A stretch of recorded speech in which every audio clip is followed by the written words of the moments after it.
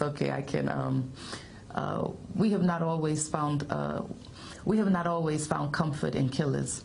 We have not always found solace being rocked in the bosoms of those who silently pray and openly destroy. No, not always have we mistaken mimicry for mastery, or pretending for knowing, or enslavement for freedom. But across my memory marches millions, bold, regal, resilient, confident, unshackled feet stumping up spirits to guide us through this fickle material world. We like sun and moon folk, universal souls praying our prayers, singing our songs. Eshu, Ogun, Shango, Yemoja, Oshun, Obatala, Oya, Dambala, Aida, Wedora, Nkango, Olodumare, and Yame. We know all of you by name. We are people of beginnings, of culture, of strength. Not always have we given in to the empty threats and scare tactics of the powerless ones. Not always have we allowed the blood of our sons and daughters to color the streets while we're walking asleep,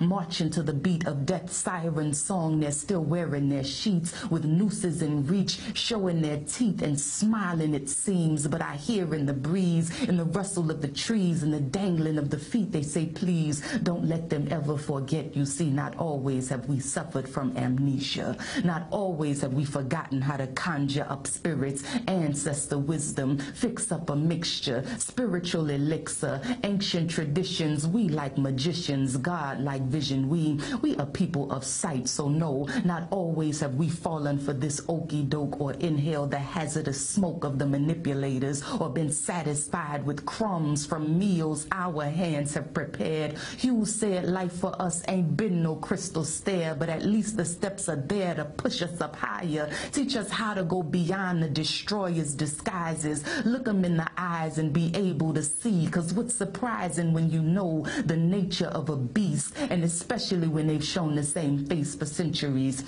So you tell me, what's the difference between two sisters in New Orleans shot point blank in the back of the head and two women bombed in their car in Baghdad, or government-sanctioned killings in Kenya and a sister held hostage in a house in Virginia, or poverty in Haiti, poverty in Jamaica, rape in Rwanda, or rape in Somalia, a sweatshop in China, or one in Guatemala, or smallpox and blankets, syphilis and Tuskegee, formaldehyde and FEMA, ethnic cleansing and Katrina. I recall within the speech Dr. King made us aware. He said injustice anywhere is injustice everywhere, so they can spare us that drama, huh? We got the heart of them field working mamas. We carry the torture that ancestor fire. So with every fiber that flutters in our being, with every find that comes from our seeking, with every hearing that comes from our listening, and every sight that comes from our seeing, we must be faithful, strategic,